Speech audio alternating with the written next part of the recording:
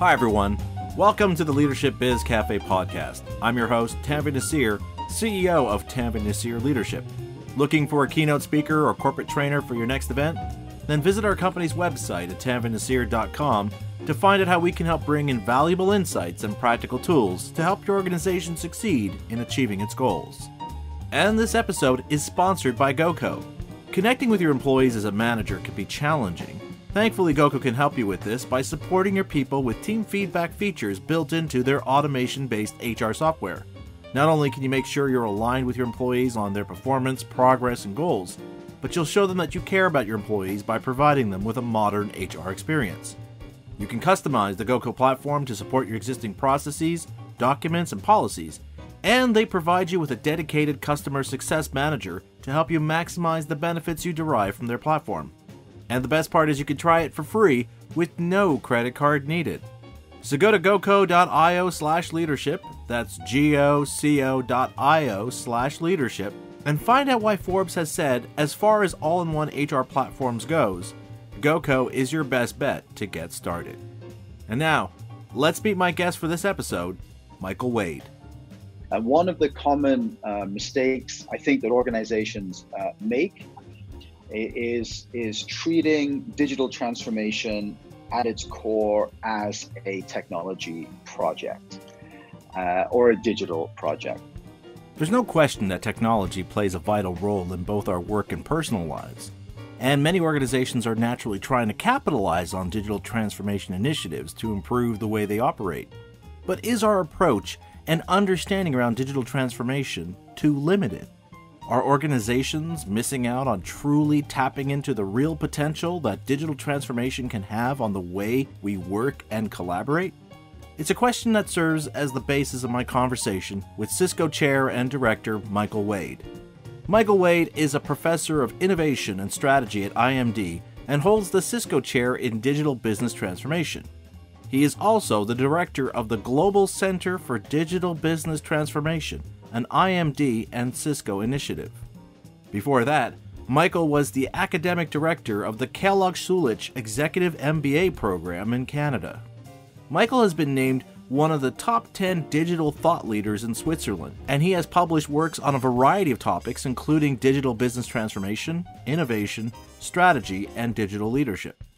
He's the author of more than 30 case studies and 8 books, his latest being Orchestrating Transformation: How to Deliver Winning Performance with a Connected Approach to Change, which will be the focus of my conversation with Michael today. Hi, Michael. Welcome to the show. Thank you. Now, first off, Michael, I have to compliment you and your co-writers for writing a fascinating and eye-opening book about digital transformations in today's organizations.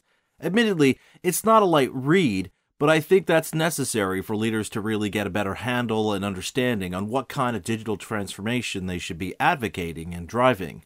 And there's a statement you make early on in your book that is a great starting point for our discussion, and that is that leaders need to move beyond looking at digital transformation in terms of their organization's offerings and view it more in the context of their business models, processes, and value chains. So could you elaborate more, Michael, on why leaders need to make this perceptual shift in terms of how we understand digital disruption and transformation? Sure, I'd be happy to do that. We work with a lot of companies on their digital transformation journeys. I have a full-time team of people trying to understand really what digital disruption and transformation means for traditional companies and how they should respond to the opportunities and threats. And we see some good stuff and we see some horrendous stuff. And one of the common mistakes I think that organizations make is treating digital transformation at its core as a technology project or a digital project. Now, clearly, this is an important piece of the puzzle. But in order to successfully transform, we see that organizations need to consider much, much more than just the technology, including some of those elements that you mentioned. So the organizational structure, how they engage with key stakeholders like the customers, partners, employees, organizational culture. So a lot more than just the products themselves or services, even though those are often a very, very important central component of the transformation, they're not enough. This is certainly a completely different way to see and understand digital business transformation, Michael. For example, one common issue many organizations tend to focus on when they think of digital transformation is whether they should house their operational software and data on-prem or on-site, or just move it to the cloud.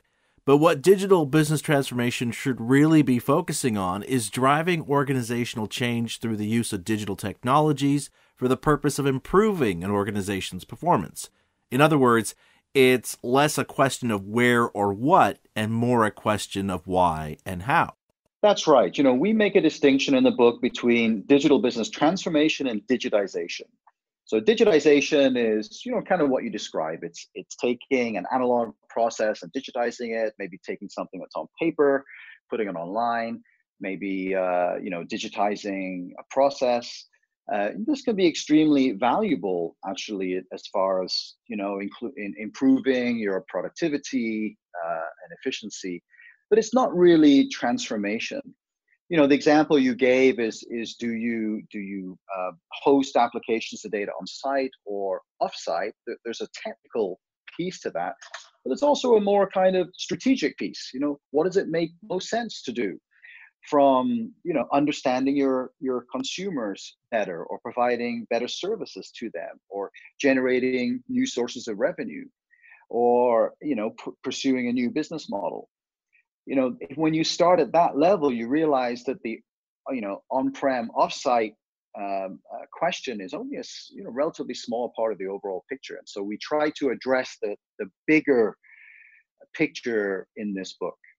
It's interesting that you mentioned that, Michael, as one of the interesting stats you share in your book is how, when it comes to digital transformations, only 5% of organizational change initiatives meet or exceed expectations.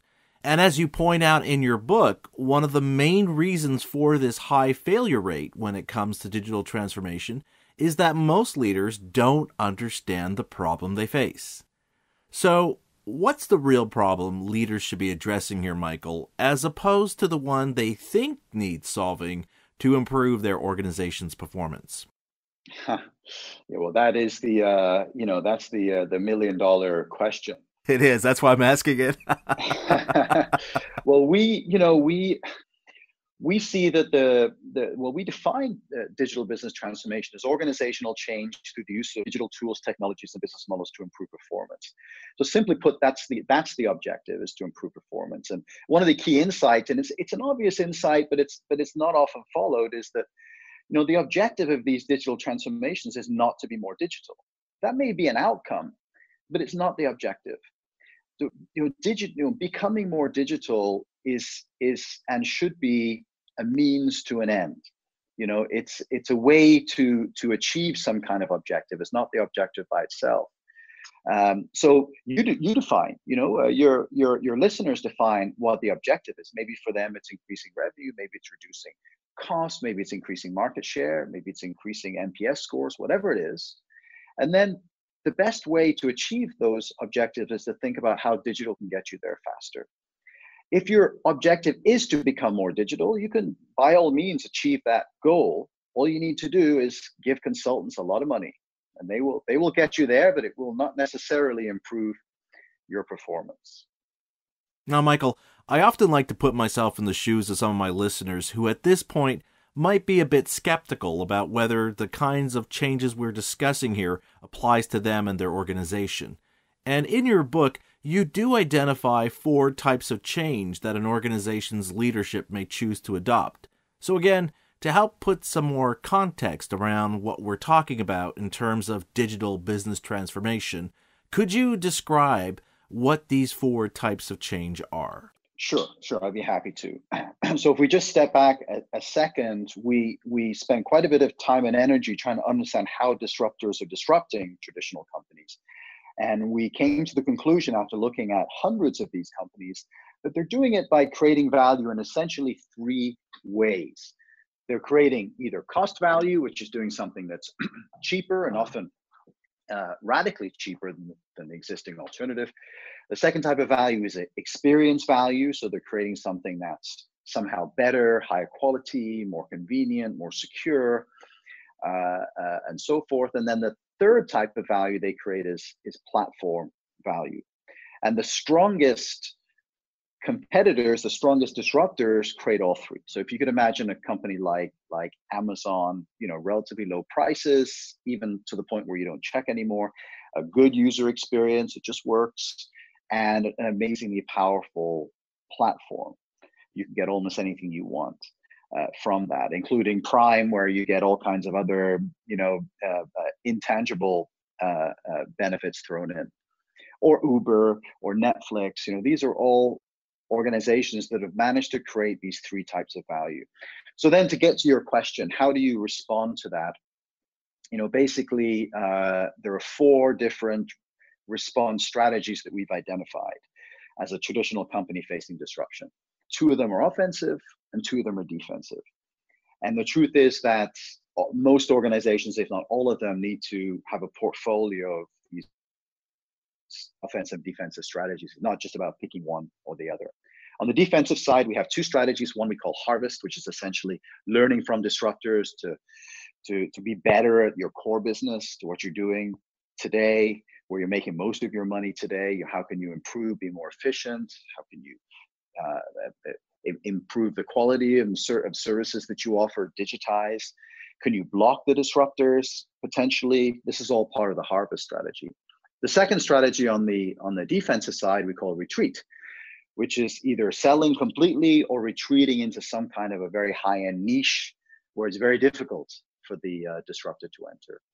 But being very, very good, Tanvir, at both these defensive strategies, really all it means is that you're lengthening the time until your inevitable death, which is not necessarily a bad thing. But if you want to grow, you need to move over to the other side on the offensive strategies. So there are two strategies there as well. The first one is disrupt. So how can you become a disruptor?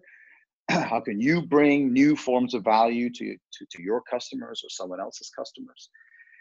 And then the second strategy, once there has been a disruption in the market somewhere, it triggers a battle to win or to occupy. So the final strategy is an occupy strategy, to occupy the space that's been created by disruption. Does that make sense? That makes perfect sense. And I especially like your point about how it's not so much that we have to be binary in our approach to it, that it's an either-or situation. Rather, it's about assessing what is the best approach for that particular strategy and where we are in terms of what we want to develop as our value proposition, market share, whatever it is that you're going to use to measure and define your success rates. I think this idea is especially important when we recognize how so many leaders are operating from a position of having an overwhelming number of urgencies on their plate, and consequently, there's the temptation to opt for the path of least resistance.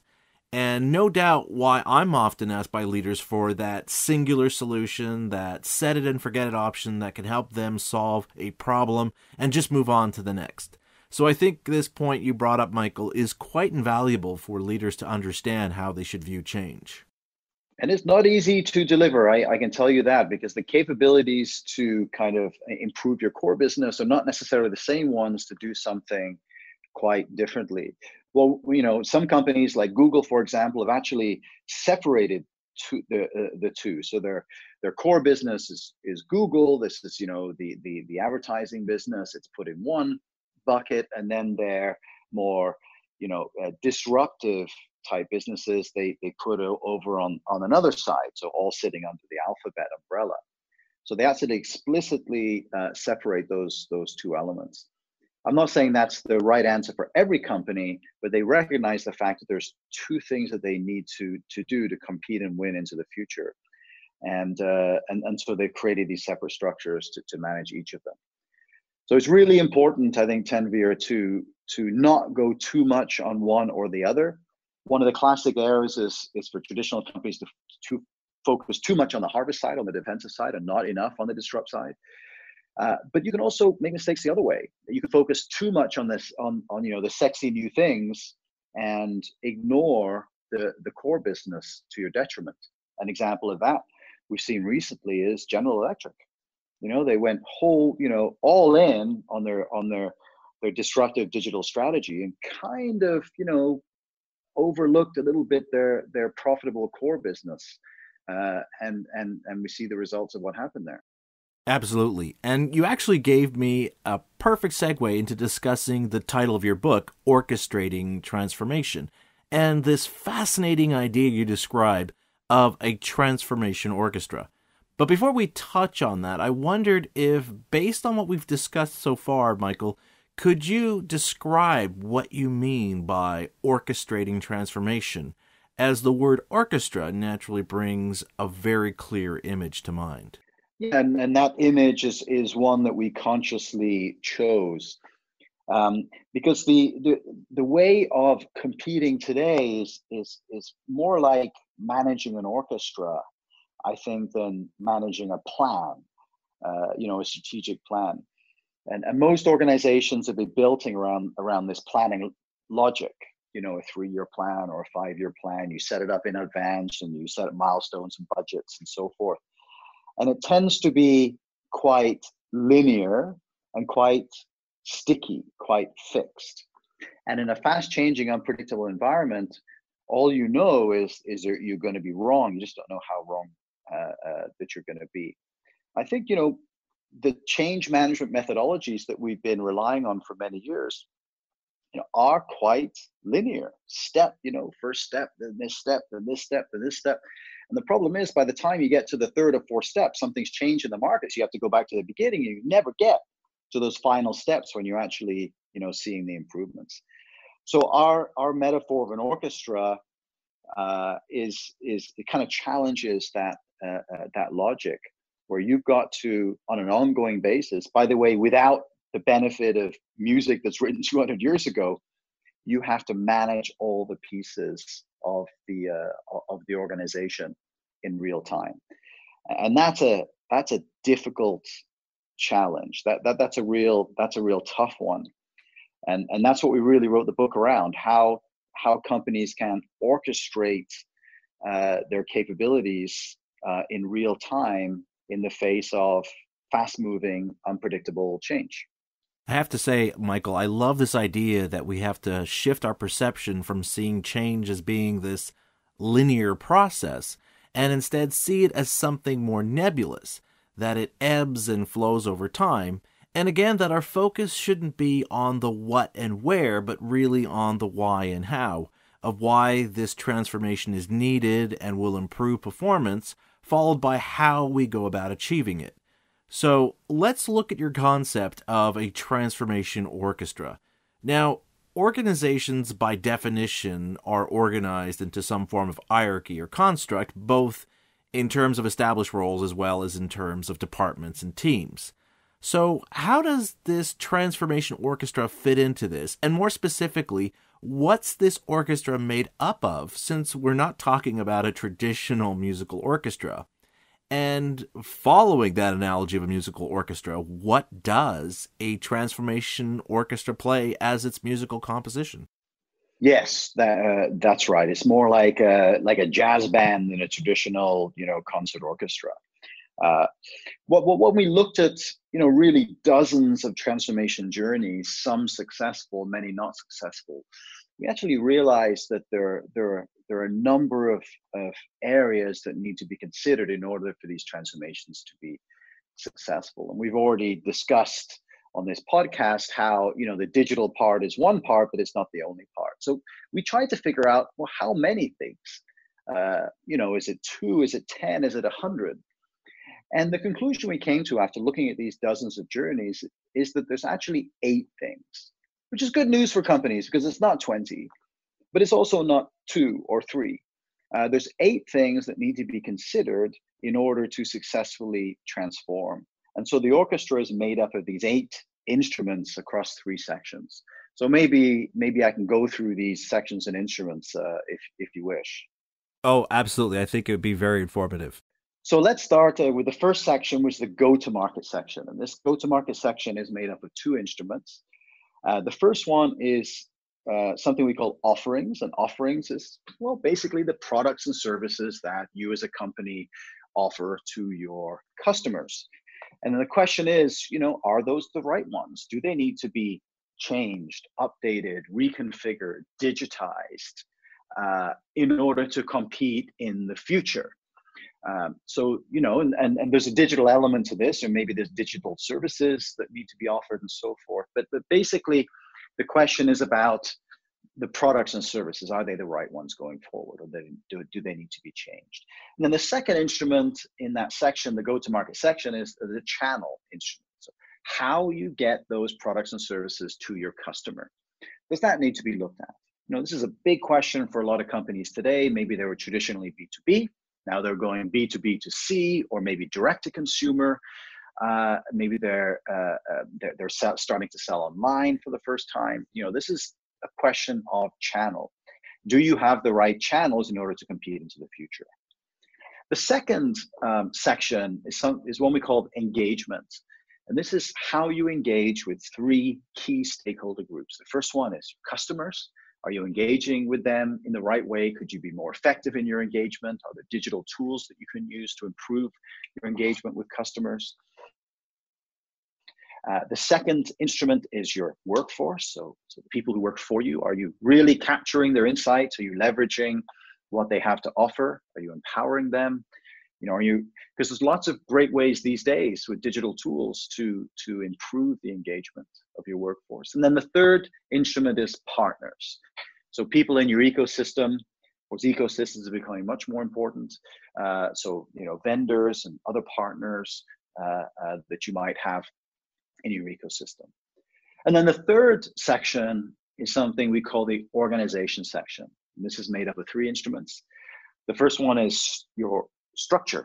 We talked about this already, your organizational structure, how you organize. Clearly, most companies were set up and organized, structured to compete in a certain environment, but is that still fit for purpose? Is it still relevant today? With new competitive threats that are appearing, do you need to organize differently? When it comes to digital, do you set up a separate digital unit or not? These are key questions that have to be addressed. The second instrument on the organization side is incentives, rewards.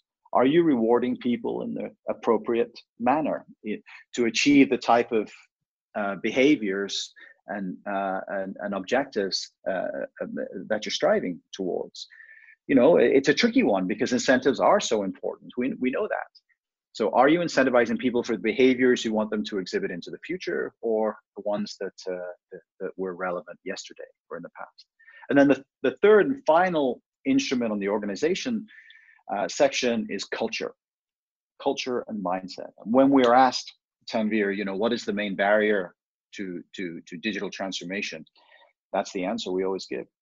It is mindset or culture. Is your culture ready to embrace the type of transformation that you're going to go to? So if we take this metaphor of the orchestra as a whole, you go to see an orchestra, you don't just want to hear one instrument playing. And that is the case with some transformations. The transformation is just making the decision of whether you put your systems and processes on premise or outsource. Or maybe it's, engaging your customers with social media. This is okay, but you don't just want to hear one instrument. You want to hear many instruments. But at the same time, if you go to an orchestra and all the instruments are playing, but they're playing their own tunes, then it's just a mess, a cacophony of sound, which is not what you want either. And for many of our listeners, I'm sure these are all things that they recognize as already being present in their organization, and that it's just a matter of redefining how we categorize them, which then changes how they work together. And this leads me to my next question, Michael.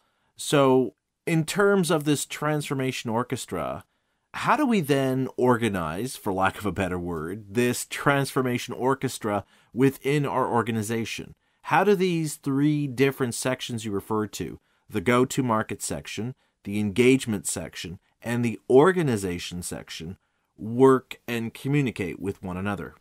Right. I mean, clearly you're not going to set up a new division, the orchestra division in your company. Right. No, the orchestra, can sit underneath your existing structure and process landscape. It's more about a kind of a philosophy of managing change than it is a separate, distinct structure. And as we describe in the book, behind this orchestra are four elements that need to be orchestrated in order to achieve goals. There's a people, there's processes, there's data, and there's infrastructure, and those sit underneath each of these instruments, and they can be managed in an orchestrated fashion. So companies that are successful in a digital world, a world of a lot of unpredictable change, are very good at managing and sharing these four different resource elements. Rather than you got to cut those silos. You got to make sure that the data is exchanged and freely available, and that systems talk to each other. So the systems, processes, people, and infrastructure have to be very fluid, underneath the sections and instruments in this orchestra. Now, Michael, I know we've pretty much only done a surface dive here into what you cover in your book, and there really is so much more we could discuss. But what message or important takeaway do you want to leave our audience with in terms of how they approach these kinds of organizational change? Right. It is, and I think that's the first takeaway. Is in most cases it is an organizational change initiative, not just a digital initiative or an IT initiative, or a technology initiative. And I think one of the main insights is to treat it as such, and you have a better chance of succeeding. I think also, digital strategy is also a trap potentially the companies fall into. They set up a digital strategy, right? But I'm not a big fan of digital strategy, to be honest with you, because why would you want two strategies? You have a digital strategy, you have an organizational strategy. At certain points they're gonna overlap. They're gonna bump up against each other. So I think it's much better to think about how digital tools and technology can make your organizational strategy more agile, more responsive to change. So you don't lock into one direction. I think that's important. And the other thing, I think maybe the last thing to mention is, a lot of companies are digitizing in silos. So we're digitizing our supply chain, or we're digitizing our marketing, or we're digitizing whatever. And they do that for a very simple reason. It's easy to do it that way because you have control over your silo. But what we've learned about these digital tools and technologies is the benefit often comes with scale. If you're putting in a CRM system, the benefit is not just in one department, it's across the organization. Or you're putting in agile ways of working. Any of these things have benefit that can be leveraged across the organization, across the silos, which is a much bigger challenge. And I think, the orchestra tool is a good way to help with that process of managing digital across the organization rather than just within a single piece of it. Fantastic insight, Michael, as is the case in your book. Again, it's a fascinating look at how leaders can be more effective in navigating change in our digital world. And there's so much more insight you can provide readers in your book on how to go about doing this. I know we didn't get into more of it, but I have to again compliment you on just a fascinating and illuminating read on change and digital transformation, if not also a beautifully illustrated book. So thanks, Michael, for coming on my show and sharing your insights on this very important topic. Sure, Tanvir, it's a pleasure, and it is a complex topic, and it's difficult. It's tricky to put in a book. We're actually preparing a companion field handbook for executives, which is super practical. Based on the most common questions that we get asked, and having kind of answers that have been sort of tested in the field on very, very common questions, like, for example, do we set up a separate digital unit? These types of practical questions. We're putting together a companion field book to help executives with those kind of challenges and questions that they're facing every day. I agree with you. It is a challenging topic, but your book certainly does a great job addressing it, as I found by the end of it that it really helps the reader understand and view digital transformation to be separate from whatever tools you may be using or considering using, and view it instead from the perspective of what do you need to do in today's current environment to improve performance and increase the value that you offer to those you serve. So again, Michael, thank you so much for coming on my show and sharing these fascinating insights. My great pleasure. I hope your listeners, I wish them very good luck with their transformations, and I hope they took away one or two things that can help them along the way. I've been talking to Michael Wade about his latest book, Orchestrating Transformation, How to Deliver Winning Performance with a Connected Approach to Change. To learn more about Michael's work, check out the show notes for this episode on our podcast page at tanvernasir.com/LBC. And that's a wrap for this episode of Leadership Biz Cafe, brought to you by Tanvir Naseer Leadership. Looking for a keynote speaker or corporate trainer for your next event? Then visit our company's website at tanvernasir.com to find out how we can bring these kinds of insights to your organization, either at an upcoming conference, leadership retreat, or for a corporate training event. And this episode has been sponsored by GoCo. As we discussed in this episode, digital transformation shouldn't just be about what digital tools you use, but about how to use digital technology to help you be more efficient in running your organization. And that's where a software platform like GoCo comes into play.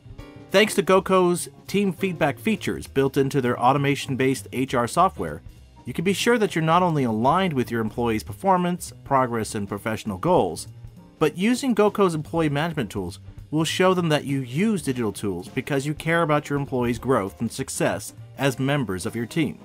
And the best thing about GoCo is you can try it for free with no credit card needed. So go to goco.io/leadership, that's goco.io/leadership to get started.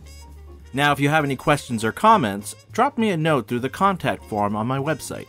And if you enjoyed this episode, please do share it with a colleague, with your team, or with your boss to allow them to reap the benefits as well. And remember, you can find all episodes of this show, as well as links to subscribe on iHeartRadio, Apple Podcast, Google Podcast, Spotify, and Stitcher Radio on our podcast page at tanvernasir.com/LBC. So if you want to share this podcast with others, that's a great way to do it. And with that, I'm Tanvir Naseer, and you've been listening to Leadership Biz Cafe.